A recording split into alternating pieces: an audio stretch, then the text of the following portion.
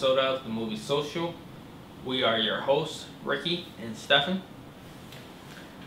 On today's episode, we're going to be talking about the Netflix movie Feel the Beat, which stars Sofia Carson. And so, Feel the Beat is supposed to be a dance kind of children, female kind of movie, I would say, in a way. Fits those kind of genres.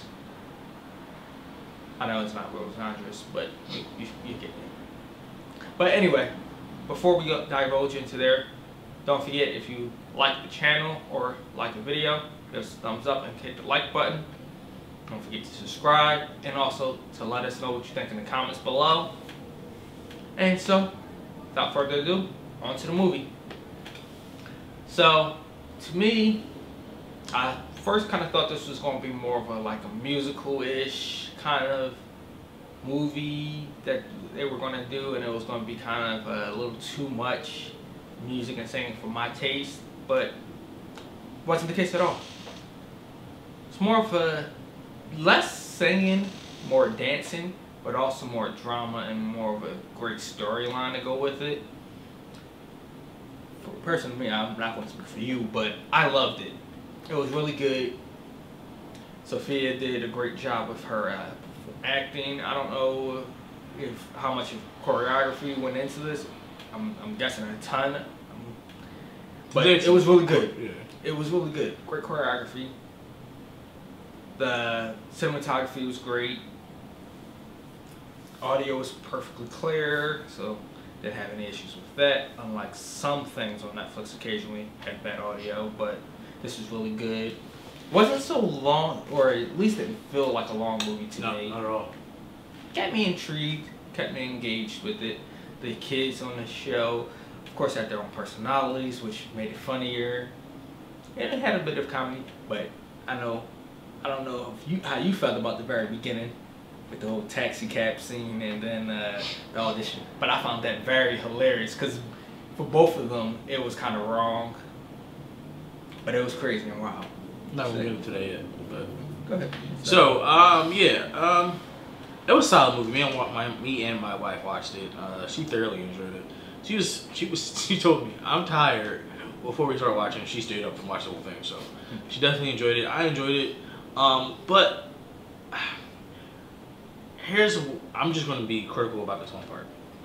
If you've seen Rebound, Joanna Man, you essentially seen this. The reason why I say that is because I'm not going to divulge into the whole, into the spoilers, but it's literally, oh, someone has an opportunity. Oh, they mess up and lose that opportunity. Oh, they find a route to basically reclaim their glory.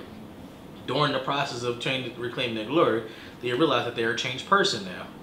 Oh, they're a changed person, and then they do X, Y, Z. That's literally what the whole rundown essentially is. But it was still a good movie, just because it's the same rinse and repeat thought process.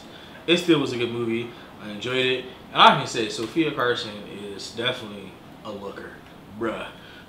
The entire time I was watching this movie. What you're supposed to rate these things on?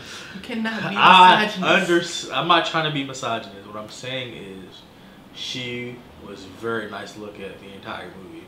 I'm not being misogynist. Beautiful, but she's a beautiful person. That's it. I don't understand. I'm not saying, oh, the only reason why I watch the movie is because...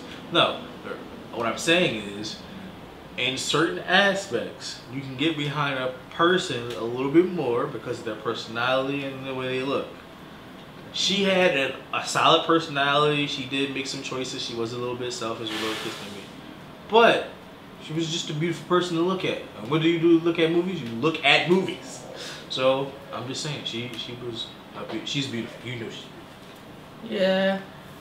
Anyway, guys.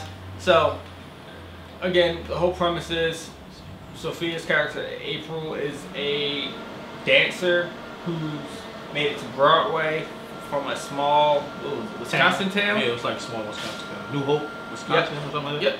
And then something goes awry. She ends up back at her hometown, trying to claw her way back into Broadway. It's a good feel-good kind of movie. So if you guys like that kind of stuff or like dancing movies, definitely watch this. Dope.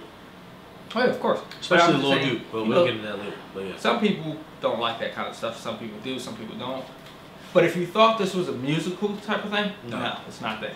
So, but if you guys like it, let us know. Please tell us what you guys think in the comments, and don't forget to be on the lookout for the spoiler edition of this. So until next time.